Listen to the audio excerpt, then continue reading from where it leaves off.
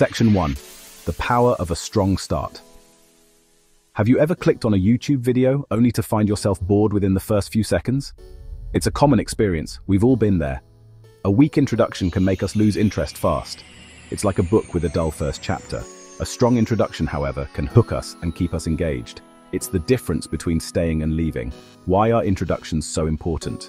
They set the stage for everything that follows. They are the gateway to your content. A well-crafted introduction grabs your audience's attention, establishes the purpose of your content, and makes them eager to learn more. It's your first impression. It's like a warm invitation into your world, promising a journey of discovery. It builds a connection. So, how do you write introductions that captivate your audience? What elements make them effective? Let's explore different types of introductions and learn how to make them shine. From storytelling to posing questions, there are many techniques. From YouTube videos to book chapters, each form of content requires a unique approach to engage viewers or readers effectively. Let's dive in and discover the secrets. Section 2. Grabbing attention, YouTube intros. Imagine this. You're scrolling through YouTube, and a video catches your eye. The first few seconds are crucial. Will you keep watching or move on? A captivating YouTube intro can make all the difference. How do you create an intro that hooks viewers from the start? Start with a bang. Use a surprising fact, a thought-provoking question, or a visually stunning clip to grab their attention. Keep it concise and attention-grabbing. Remember, you have mere seconds to convince viewers to stick around. Make those seconds count. In the next section, we'll delve into crafting compelling introductions for chapter openings. Section 3. Setting the stage. Chapter introductions. A new chapter is like a fresh start. It's an opportunity to draw your reader deeper into your story or argument. But how do you create an introduction that seamlessly transitions from the previous chapter while setting the stage for what's to come? Start by recapping the key points from the previous chapter. This helps refresh your reader's memory and provides context. Then, introduce the main theme or focus of the new chapter. Create a smooth bridge between the two, ensuring a logical flow of ideas. A well-structured chapter introduction guides your reader, ensuring they don't feel lost. Up next, we'll explore how to write compelling essay introductions that capture your reader's interest. Section 4. Engaging your reader. Essay introductions. Essays require a different approach. You need to present a clear argument and engage your reader from the outset.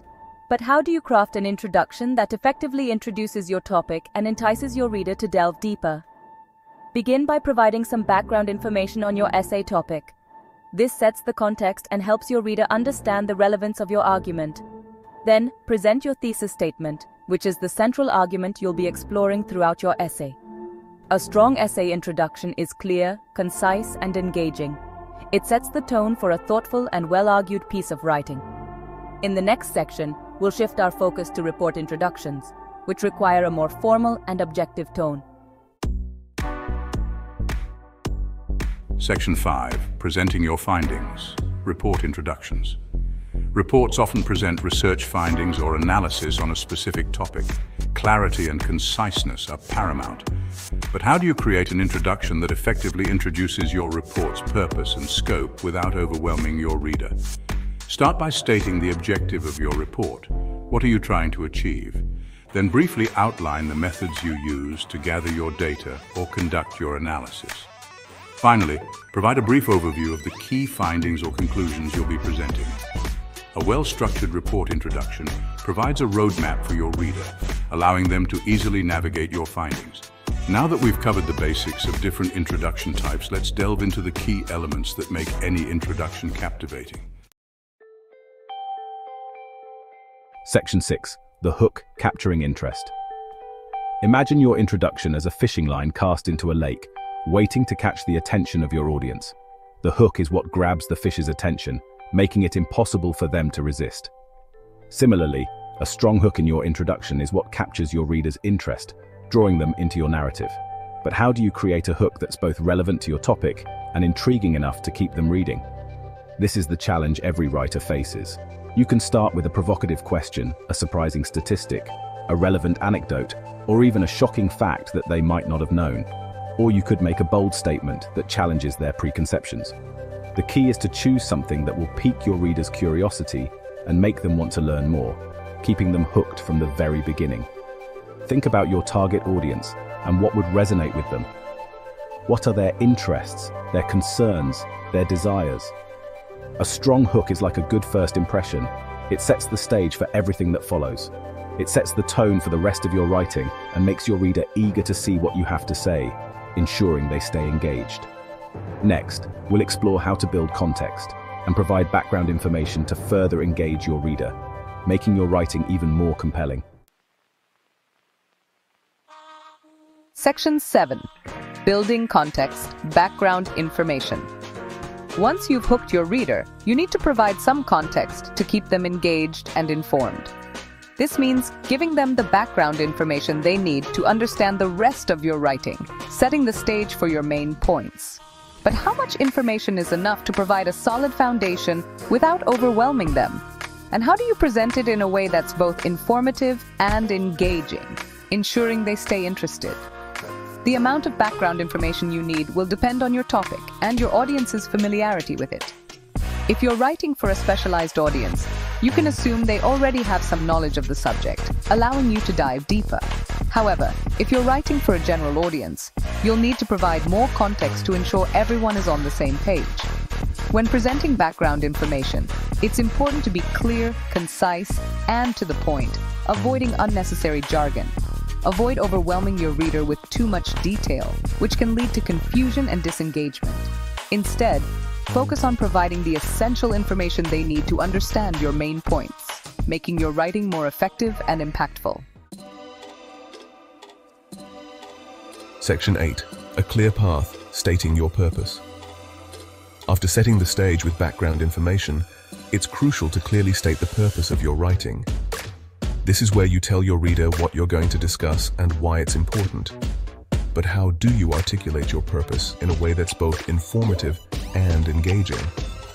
Start by using a clear and concise thesis statement that encapsulates the main argument or point you'll be making. This statement should be specific and focused, giving your reader a clear understanding of what to expect. Avoid vague language or overly broad statements. Think of your purpose statement as a roadmap for your reader, guiding them through the rest of your writing. A well-defined purpose keeps your writing focused and ensures that you're addressing the key points effectively. Section 9. A glimpse ahead. Previewing main points. Now that you've stated your purpose, it's time to give your reader a sneak peek into the main points you'll be covering. This helps them understand the structure of your writing and prepares them for the information to come. But how do you preview your main points without giving too much away? Briefly mention each main point or argument you'll be discussing, highlighting their significance to your overall purpose. You can use bullet points, numbered lists, or even a short paragraph to present these points in a clear and concise manner. Previewing your main points is like giving your reader a table of contents for your writing. It creates anticipation and helps them follow your line of reasoning more effectively. Section 10. Smooth transitions, connecting the dots. Transitions play a vital role in any piece of writing, especially in introductions. They act as bridges, connecting different ideas and ensuring a smooth flow of thought. But how do you create transitions that feel natural and seamless? Use transition words or phrases to link your hook, background information, purpose statement, and preview of main points. Words like however, therefore, in addition, and for example can help you create logical connections between sentences and paragraphs. Effective transitions guide your reader through your writing, preventing them from feeling lost or confused. They create a sense of coherence and make your writing more enjoyable to read. Section 11. Practice makes perfect. Your turn to shine. Congratulations! You've learned the essential elements of crafting captivating introductions for various types of writing. Now it's your turn to put these skills into practice. Remember, the key is to engage your audience, provide context, and clearly state your purpose. Don't be afraid to experiment with different hooks, background information, and ways to preview your main points. The more you practice, the more confident you'll become in your ability to write introductions that grab your reader's attention and make them eager to read more. So go ahead and start crafting those introductions, and don't forget to have fun with it. After all, writing should be an enjoyable experience both for you and your reader.